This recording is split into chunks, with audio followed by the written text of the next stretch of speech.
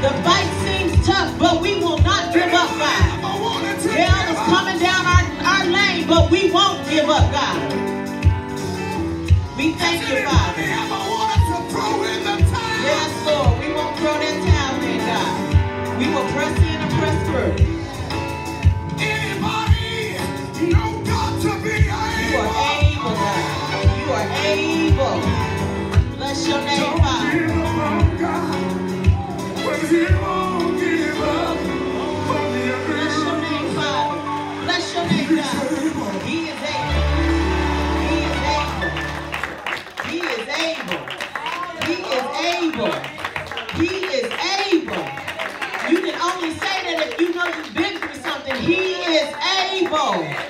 We thank you, God. Heavenly Father, we thank you for reigning in this place today, God. We thank you, dear God, that we are ready to receive what you have for us, Father. We thank you for reminding us that you are able to do all things, God, according to your will and your way. So have your way today, Father. Handcuff me in the spirit like never before, God. I thank you, dear God, for all of the new visitors, Father, and those to come. Father, I thank you for how you're moving in our lives. Father, we lay before you, God. We lay at the altar, God, every worry, every concern, every doubt, God, everything that has kept us behind. We lay it all before you, Father. Oh, God, and we will pick up our cross and go. Father, we have a few weeks left of this year. And dear God, in the name of Jesus, we will pick up our cross and go. When we are faced with a challenge, God, we will say to ourselves, you are able, God. You covered us then and you will cover us now. So God, have your way in this place.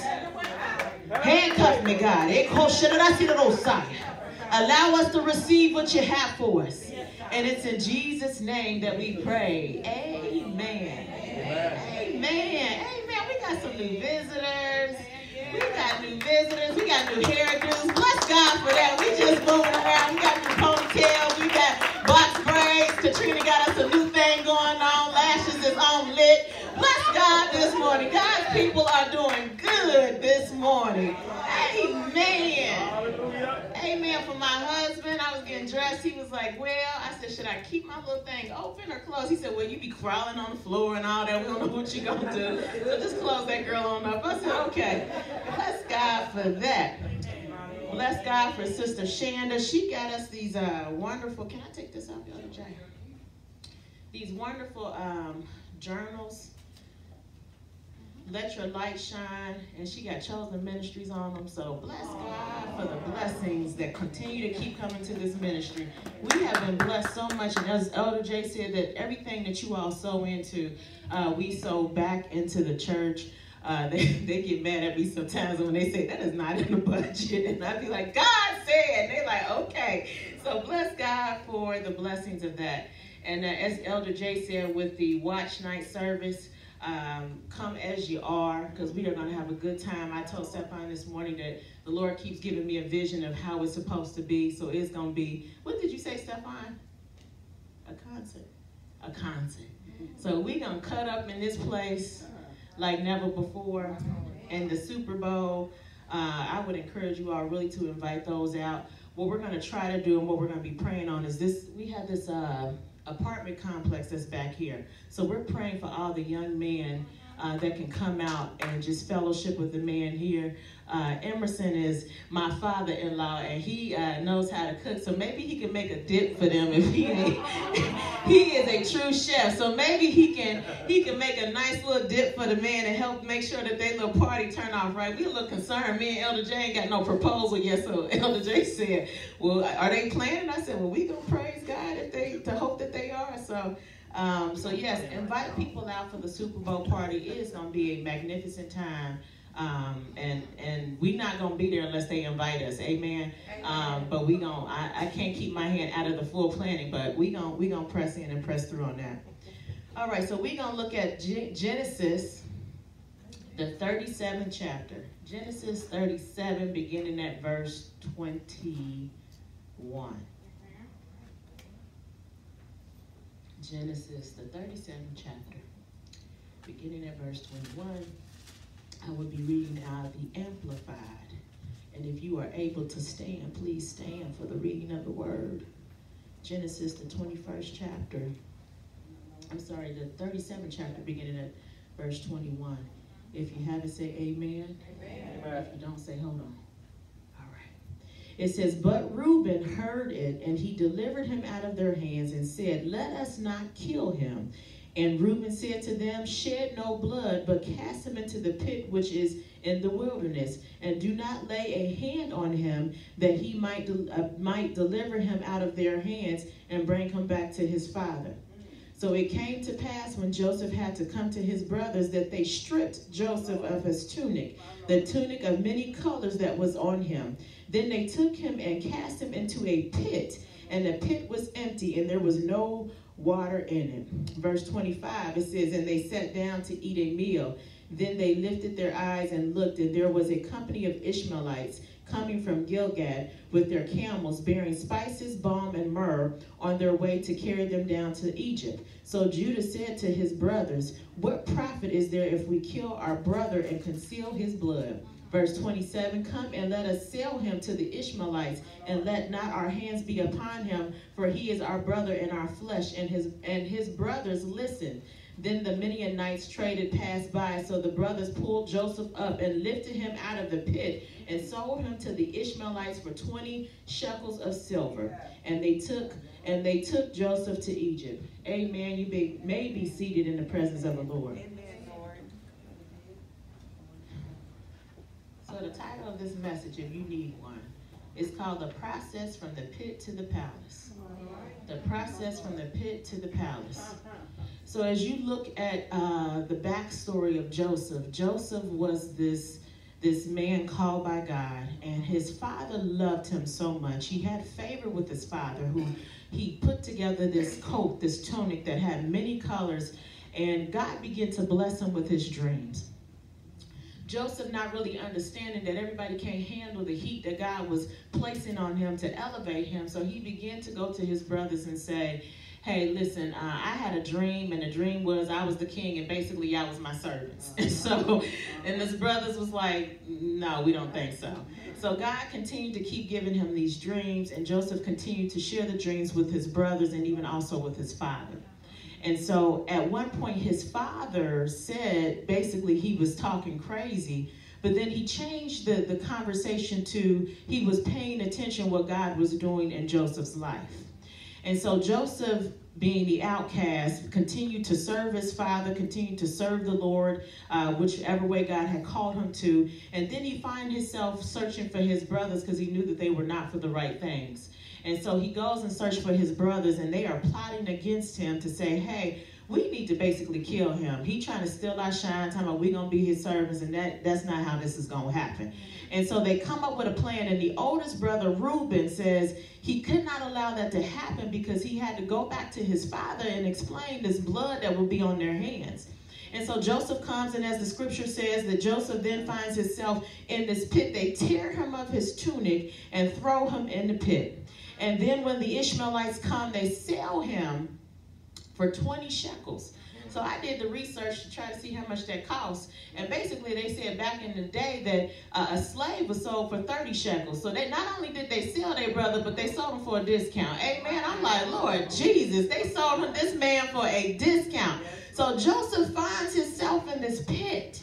In this pit, he's thrown in the pit. He doesn't know what's going on, doesn't understand why it's going on, trying to understand, Father, I'm doing everything that you want me to do, but I'm in this dark pit. And so God began to tell me that we find ourselves in the pit, not understanding why we're in the pit. Sometimes we're in the pit because we put ourselves in the pit, and sometimes we're in the pit because other people throw us in the pit. And then we're asking God, how did I get in this pit? And the Father is saying to us, because there's process in the pit before you get to the palace. Amen. Process in the pit before you get to the palace. You may be saying, well, that sounds good and all, but how could the Lord allow this to happen to me? Now with Joseph had his own brothers that threw him in this pit, but the Lord allowed it to happen because he had to begin to get things out of Joseph to help him for the future that God had for him. Joseph was going to the palace, but the Lord knew that in order for him to go to the palace, he could not take pride with him.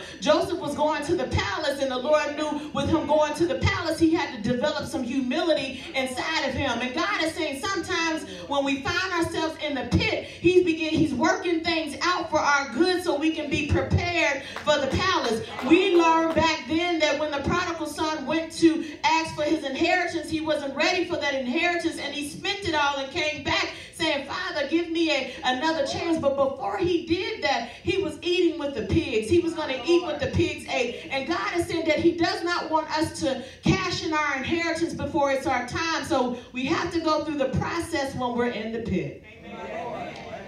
So Joseph is in this pit, and he's beginning to learn some things, and God is transforming him from these things of pride, like I said, and that he begins to understand what humility is and his relationship with God. God is calling us in a season right now that our relationship with him has to be stronger than what it has been. And so in order for us to understand that, we go through these pit circumstances, the pit of being in pain. And God is saying, how do you not know that he's a healer if you've never experienced some pain? If you've never went through no pain, then you don't know that he will come and put purpose in you while you're in that pain and grow you like never before. How do you know God is a way maker if you've never been in a situation in the pit where it was so dark and you did not understand that the bills don't add up with the paycheck, but you're in the pit? God is saying he is calling us to a time that we begin to get built in the pit. So Joseph is in this dark place saying, Father, how did I get in this pit? And God is saying to us today, because my son and my daughter, I am trying to teach you something in this pit. You can't go to the palace if you understand the purpose and the process before you get there. So he's in the pit. God tells him, I am with you. He says that countless throughout Genesis. God is saying that you will find yourself in difficult times, but you will understand that in those difficult times that he will deliver you in that time. You don't know he's a deliverer if you've never been delivered from something. You don't know he's going to heal you if you've never been broken from something. You don't know about forgiveness unless he's forgiven you of something. God is calling us to a point where we begin to get transformed and transferred in our mind in this pit. Many times you find around the holidays that people say that, you know, it's hard for Susie because she's lost a loved one, and every time around this holiday she just gets in this way, so don't call her for 2 or 3 days. We come up with all these things, and God is saying, I'm trying to deliver you from that thing. I'm trying to deliver you from that thing. I'm trying to get you to a point where you will begin to know that there's still purpose in you. No, you should not sit in the house on Christmas because you mad about something that happened 10 years ago, or you lost someone 10 years ago, and you just still sit in the house like it's a funeral time. God is saying there's still purpose in what's going on inside of you. So I need you to get yourself up out the pit so you can begin to get to the palace. You are birthed with purpose, and God is saying in this season, I need you to understand your pit process so you can understand the palace process. So he gets out of the pit. Then he goes over to, he's with Potiphar. Potiphar has a nice position in the kingdom. And so he begins to get grace with Potiphar. And so Potiphar says, listen, you can touch everything in here, everything but one thing, and that's my fine wife. Amen. So he said one thing. So Joseph said, cool, no problem. So Joseph set up his TVs. He did all he needed to do. He gets in there. He's working. He's cooking and doing all his thing. Here comes Potiphar's messy wife. So she comes, and Emerson, here comes Potiphar's messy wife. She comes, and with her little fine self, and she begins to distract him and say, hey, why can't I have you? And he said, no, why would I do that to my boss? Because he's been so good to me. And then she begins to continue to try to entice him, and he turns and rejects her. And what happens? She goes and lies on Joseph and says that he tried to take her into relation. So then he gets put in another pit called jail. And so Joseph finds himself in this pit, and he's like, Father, wait a minute, I've done everything I'm supposed to do. This continues to keep happening to me. And God is saying, Joseph, in this pit, I'm showing you about integrity. I'm showing you how to allow me to fight your battles for you. Many times we try to fight our own battles. We're going to cuss them out. We're going to cut them off. And we're going to do everything that we have been built up to do. And God is saying, in this season, this is not your battle to fight. This is the battle that I will fight for you. So Joseph finds himself in jail. He's in jail. He's like, how's this going to work itself out? Then he finds favor with the guard. So the guard then allows him to take heed and hold over some responsibility in the jail. And God tells him then that I am with you. So God is allowing his gifts to make room for him. Then he finds himself with these two, the baker and who's the other one? The baker and the cupbearer. Thank you, Shannon. The baker and the cupbearer who find themselves also in jail. And God gives the prophetic word to Joseph. He tells Joseph, this is what's going to happen to these two. And at the appointed time, you're going to reveal the word. So he tells one of them that you are going to be released and God is going to bless you in this season. So stay the course. But don't forget about me, okay? Amen. Then he tells the other one, but your time is up. They're going to hang you and your life is going to be over. So good day. And he moved on with himself. So Joseph finds himself giving this prophetic word. And then the time comes, he's still in jail. He's like, now didn't I give him that prophetic word? And he ain't. I told him not to forget about me. And God is showing Joseph in this dark time how to be patient. We don't never want to be patient about nothing. We go to God on Monday, Tuesday, Wednesday, Thursday, and Friday. Father, in the name of Jesus, as I asked you on Monday, did you get my prayer on Monday about this situation? And God is saying to you, I need you to have patience. I need you not to be anxious about anything, but through prayer and supplication, trust me in this process. So God had to show Joseph about patience. Patience in prison. Now imagine that. Patience in the prison. So God's not only, he's teaching him about patience, he's teaching him about forgiveness, he's teaching him about humility, and he's teaching him how to hold the promise. See, early on in the game, Joseph kept telling all his business. He kept telling it to the brothers, and it made him so agitated. Have you ever caught yourself telling somebody something about what God is doing in your life, and they get kind of agitated saying, I don't know how you're going to do this, how you're going to be able to afford that, and how much does it cost to go there? God is saying some things you just need to keep your mouth shut on. A lot of people put on the internet that they moving in silence. Loud silence because you keep telling everything. God says silence is silence. You got to move in silence when it comes to certain things. So he can begin to show you some stuff in your season. It's something about that pit when you're in there isolated by yourself, you can hear from God. Because just like Job, God took everything away from Job.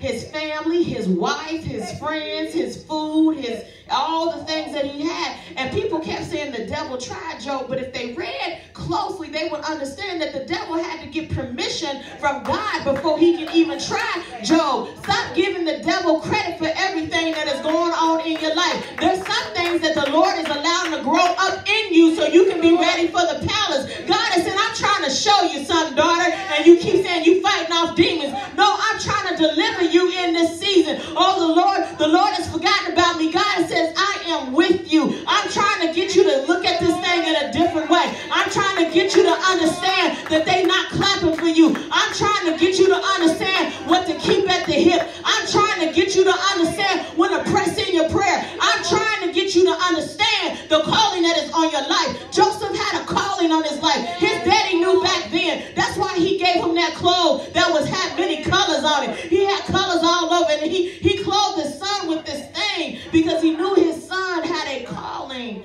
on his life. God said he never said it would not be challenging for you. He said he never said that he will not have you in dark times. Because sometimes when the light is off, the light in your spirit glows up. Amen. God is saying when the light is off around you, the light in your spirit will shine through you because you have faith and you have hope like never before. He finds himself in this pit. He finds himself that Potiphar's wife had wrongly accused him. He found himself being imprisoned.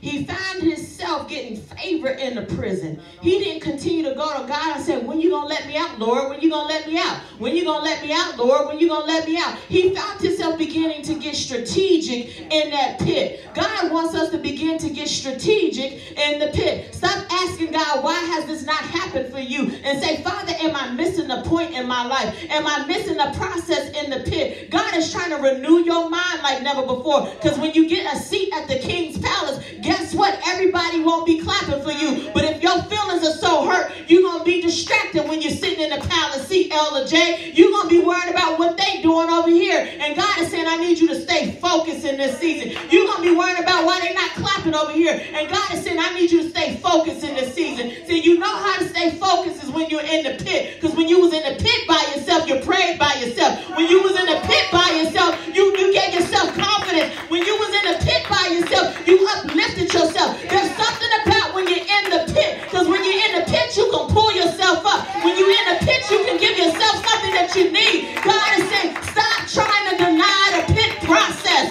in this season.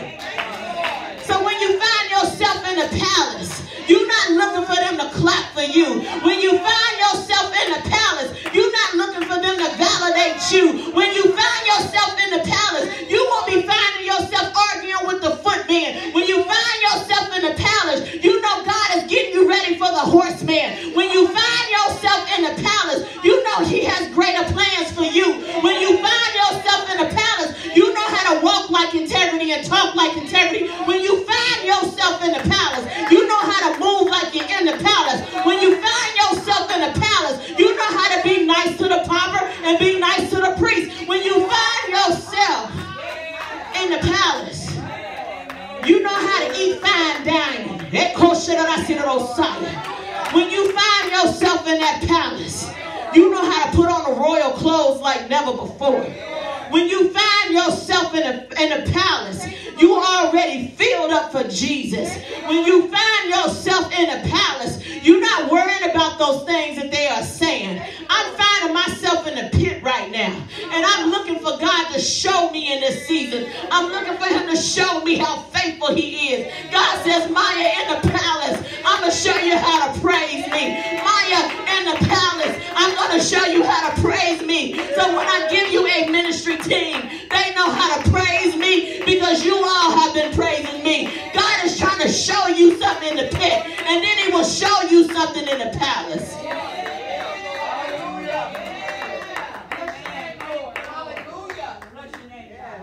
He's in this palace.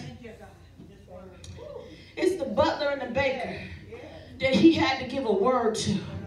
When you find yourself in this pit situation, you know how to stay focused. That you're not saying, woe is me. You know how to operate on assignment when you're not saying, Father, I'm in this prison. God is saying, in the prison, I need you to do some work. In a prison, I know that you are not going to deviate from your assignment. See, a lot of times God gives us few things and we ready to throw it away. And he said, I can't make you faithful over many things because you won't be faithful over the few things. He was in the prison still giving a prophetic word. He was in the prison still serving like never before. He was in the prison and still had hope like never before. God has said, how are you serving in the pit? How are you looking at your situation in the pit? In the pit. Joseph had to be present in the pit. Joseph had to disconnect himself from distractions in the pit. Joseph had to realize who God was in that pit. God kept whispering to Joseph, for I am with you.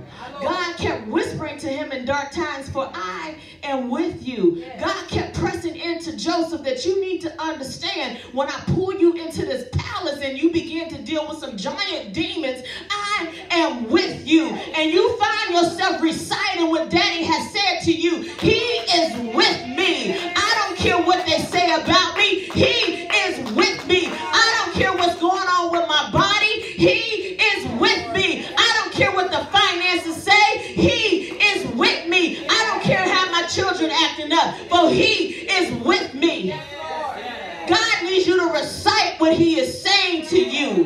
God needs for you to remind yourself that the dreams that he's placed inside of you will give purpose when you go through the process.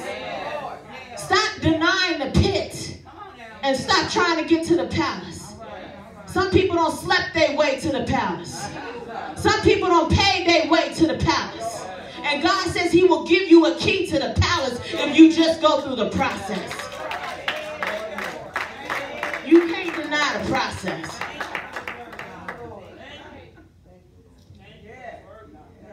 So on the day that the butler finally gets his recollection, he tells the king, well, I met somebody a couple of years ago, and I think his name is Joseph.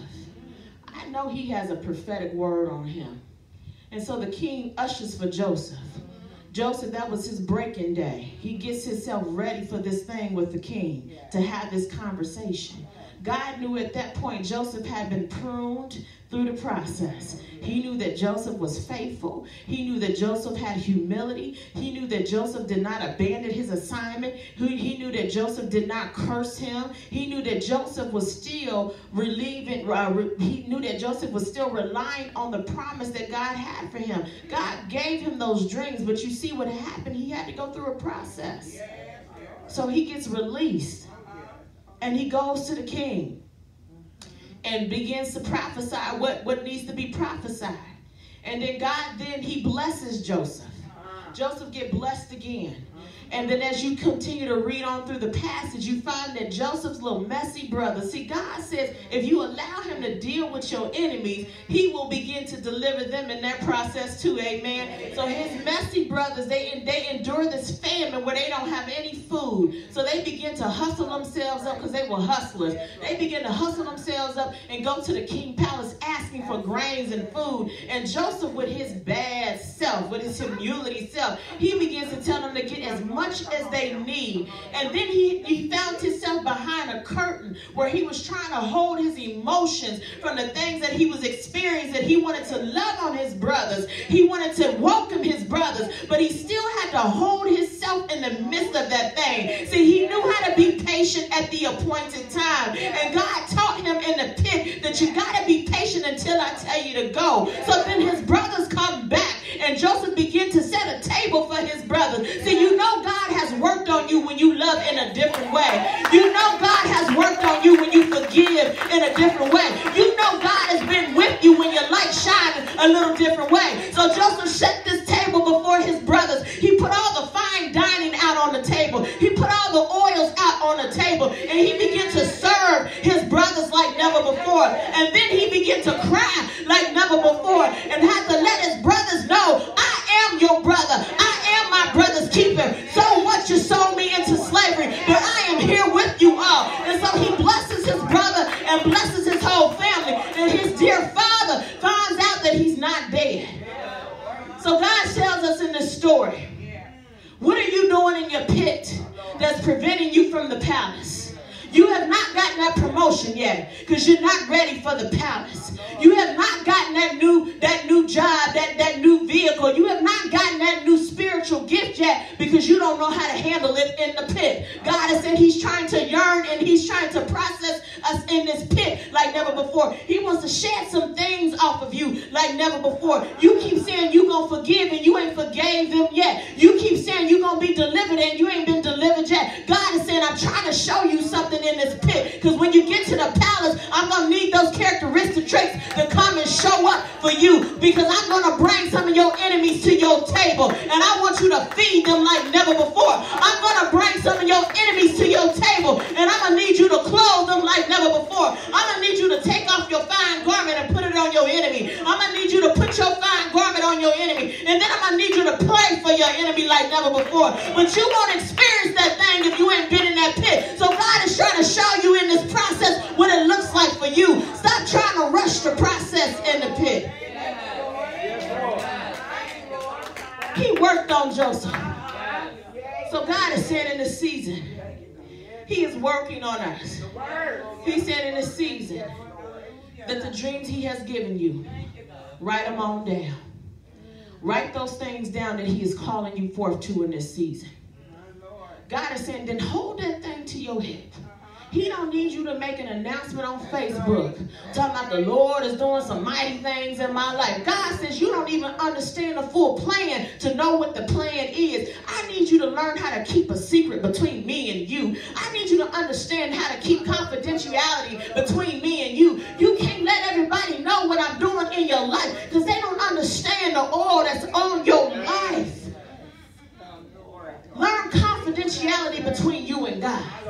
That means you have a conversation with him, Carrera, and you tell him your deepest things, and then he begins to give you hope and promise and truth, and then you're able to carry that thing with you like never before. And then when the time comes and your elevation comes, you are prepared for anything that comes your way. You know how to call on the Heavenly Father. You know how to deal with the distraction. You know how to pray against the devil. You know how to move like never before. You won't allow the distractions of your spouse. You won't allow the distractions of your children. You won't allow the distractions of your health to get in the way of the palace. You know how to move that thing out of the way. You know how to press into your prayer like never before. God is calling you in this season to move like never before.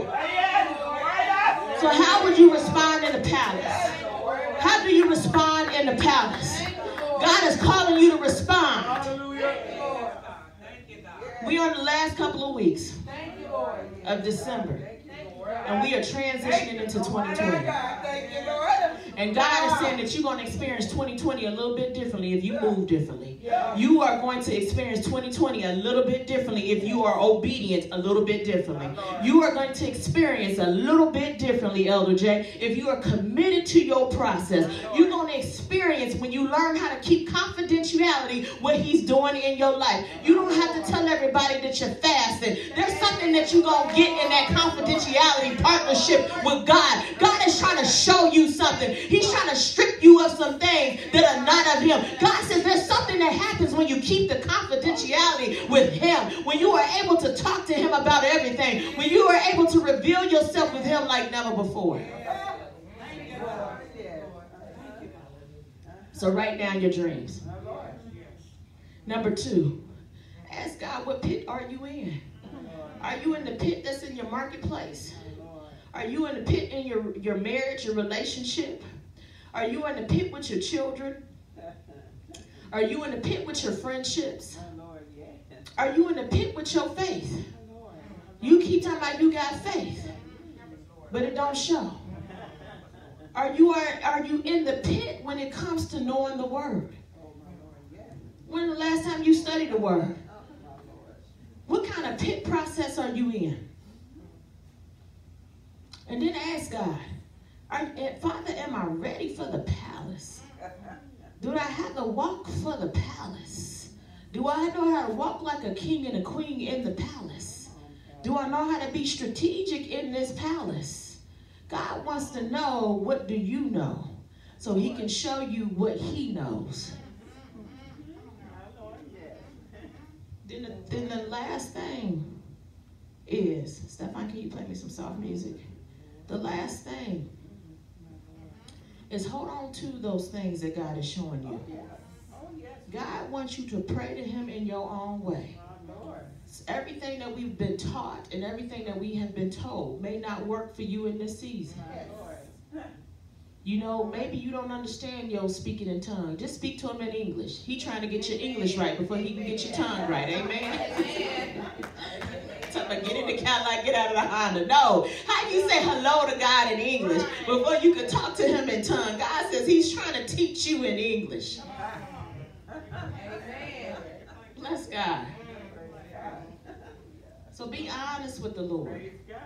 2020 will be your year if you allow your mind to go where God is going. 2020 will be your year if you invest in yourself like never before. Stop saying you got to buy your kids this and that. God is calling you to invest and take care of yourself in 2020. Because Denham knows I don't have a problem with investing in myself. Bless God for that. So invest in yourself. Yes. So Father, in the name of Jesus, we thank you, dear God, for loving us like never before.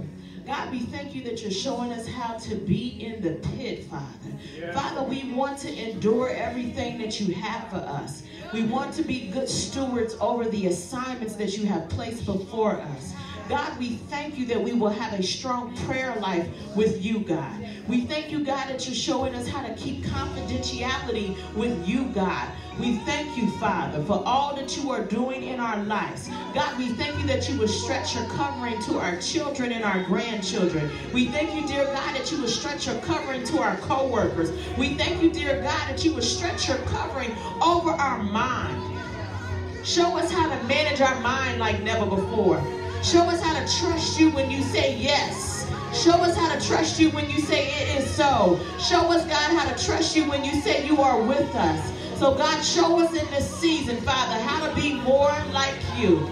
And God, in the name of Jesus, we ask you, dear God, when our time is for the palace, that, Father, we move in that thing like never before. We allow our gifts to make room for us, Father. We thank you that, dear God, that we understand that we are more than, Father. We can do all that you have called us to do. God, we thank you that, Father, when we get to the palace, we know everything belongs to us as it does in the kingdom, Father. We will not move like paupers, God, but we will move like priests, Father. Oh, God, in the name of Jesus, have your way today, God. Oh, Father, have your way. We repent for complaining in the pit, Father. We repent, Father, for not trusting you in the pit process. So, God, have your way today, God. Who wouldn't serve a God like you, Father? Who wouldn't serve a God that would keep us covered in the pit? Yes, God. Hey, we bless your name. Healer, provider, sustainer. Hey, give him a little tap. Hey, yes. We gonna praise him in advance for our praise team. There you go, Mother. Go ahead. Give him a little shoulder. Hey.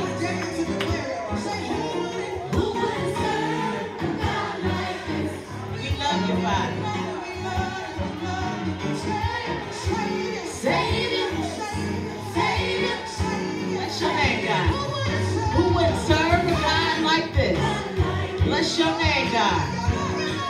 Elder J. Gucci looks good on you. Hey. Bless your name, God. If you have any prayer requests, Minister Braxton is available. Bless your name, God.